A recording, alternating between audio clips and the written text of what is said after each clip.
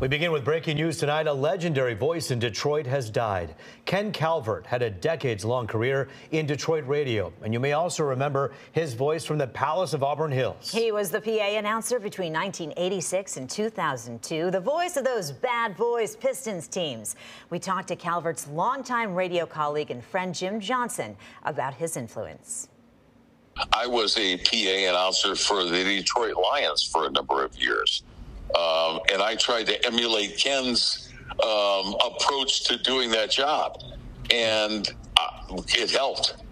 He was just a mentor, a friend, and a compatriot.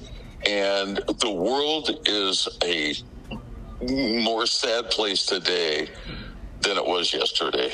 God bless you, Ken Calvert. Rest in peace. A key player on those bad boy Pistons teams, Isaiah Thomas, tweeted his condolences tonight, sharing a video of Calvert's introductions at the 1989 championship rally.